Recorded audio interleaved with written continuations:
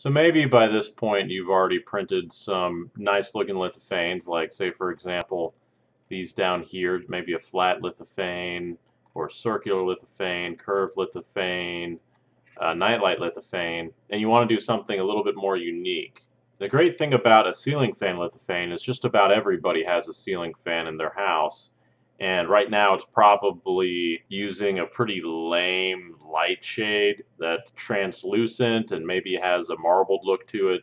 It's not really that neat, but we can make it something really cool, and it would only take about half of a kilogram of filament, and that would be a ceiling fan lithophane. So let me show you how to design a ceiling fan lithophane using the tool that I've made available at lithophanemaker.com. Now this is not an entry-level lithophane that we're talking about here. It's going to be pretty large, and you really need to have a well put together, maintained, and tuned machine in order to print a lithophane of this size and get a high quality print. It's really not easy because larger printers are not going to be as stable as smaller printers are, and you're going to need a larger printer for this.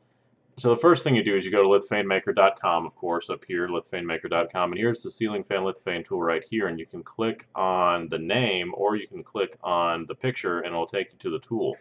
I've already pulled up the tool in another tab, and here's the ceiling fan lithophane design that I'm going to use for my own ceiling fan lithophane. So you can see that I've got 4 pictures in here, and then also I have the rotunda of the US Capitol. Scrolling down, you can see I've chosen to crop all of the photos equally, so they're all going to have the same aspect ratio, and by selecting this I'm able to control the diameter of the lithophane. I'm also able to control the height of the lithophane, whether I select this or if I force the diameter to be what it needs to be to maintain the aspect ratio of the pictures that I'm uploading. And you know what the lithophane resolution is by now probably. It is the distance between unique pixel heights on the lithophane surface. You can see the light gap between the side and the base right here. It's a small gap between the two pieces that you fit together that allows more light to get out. So you can adjust that light gap to control how bright your room is. Then you have the hook width, the frame width, and the frame height. You can see that the circular lithophane and the cylindrical lithophane attach to each other with these tabs that go into the side of the circular lithophane. The width of that tab is the hook width. The frame height is the height of this frame right here that goes from here to here, and the frame width is the width of the frame that would go from right about here to this radially outermost point right there. You have the maximum and minimum thickness of the lithophane, and those control how bright your lithophane image is and how much contrast you get in it. Also, because this is being put on a ceiling fan light and you use that ceiling fan light as probably the main source of light in your room, you want to make sure that you don't make these values too large, because if you do, then not much light will get through. But these values that I have here are probably a little bit lower than typical, but are close to the range that you would want to use for a ceiling fan lithophane. Now you have the space between pictures and the brightness of that space between pictures. So going back to the STL files, you can see that there is a border between each one of the pictures. This is the border right here, and you can specify how thick to make that border. So if you want it to be as thin as the minimum thickness, you make the brightness value equal to 1. If you want it to be as thick as the maximum thickness, then you make the brightness value equal to 0. Then finally you have the number of holes, the hole diameter, and the distance between the holes. So you can see that there are 2 holes on the bottom of the circular lithophane, and those allow you to interface with your ceiling fan light. The hole diameter is of course the diameter of both of those holes. The distance between the holes is the distance from center to center between the 2 holes, and the number of holes is the number of holes. So right here I have 2 holes. 1, 2. And since I already have uploaded my pictures up here at the top, I can now decide how to crop the pictures, and you do that below. So here's where you crop the circular lithophane that's going to be on the bottom of the ceiling fan lithophane. You can change the size of the cropping circle that you see right here by adjusting this value. So you could make it 0.75 for example, and you can scoot that circle around, maybe make this 0.6 if you want to, and it moves to the right. You can scoot it up, make this 0.6, and it would scoot up.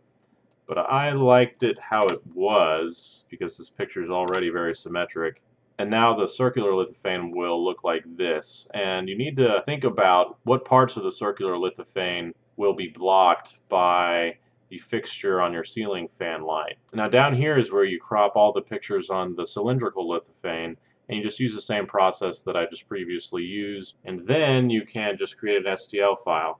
If you have an account, then you can save your settings to the account. Otherwise, you will automatically use the settings that I have saved to my account. So you just hit Create STL, and it takes you down here to remind you to please cite lithophanemaker.com when you tell people about lithophanemaker.com. And a question I commonly get is whether or not you can sell lithophanes made through lithophanemaker.com.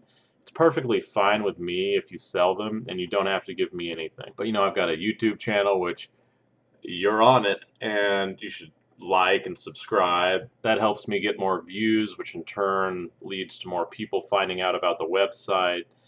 I've also got a Facebook page where I post things, people ask questions, we get some dialogue going, Thingiverse, Twitter, and Instagram. Go ahead and like and subscribe to them all. And now the file is done. I actually moved it out of the way. So I've pulled Cura up, and the first thing you want to do if you haven't done this yet is go to your preferences, configure Cura, and make sure that slice automatically is off. The reason for that is these files are very large, and if you slice it every single time that you move it around or make some other change, it will take a lot of time. It'll bog down your machine. It's just a pain. So make sure you take slice automatically off. So you can see I've pulled in the cylindrical lithophane STL file. It's got these tabs on it right here to attach to the circular lithophane.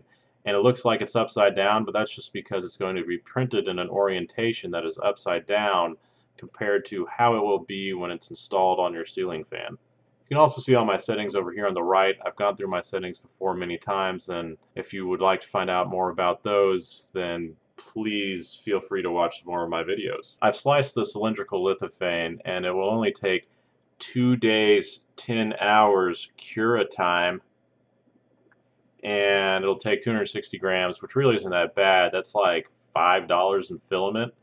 So it's looking like it'll be a pretty sweet deal, and I expect it to look excellent. Family's going to love it. So I have sliced the circular lithophane. I would navigate around it, but every time I try to rotate it, my entire computer explodes. I don't want that to happen. So the gist is it's going to take about a day and a half, and it'll take about 130 grams. I decided to slice it in the vertical orientation, as you can see here, because I expect I'll probably get a better looking lithophane out of it. And now all you gotta do is print it. Scooby-Doo snacks. Here's the final product. I thought it turned out very well. You will need to print with a more transparent white in order to keep your room bright. I'll provide some links to appropriate filaments in the description. Now check out these awesome lithophanes printed by Bernie, Michael, and DJ.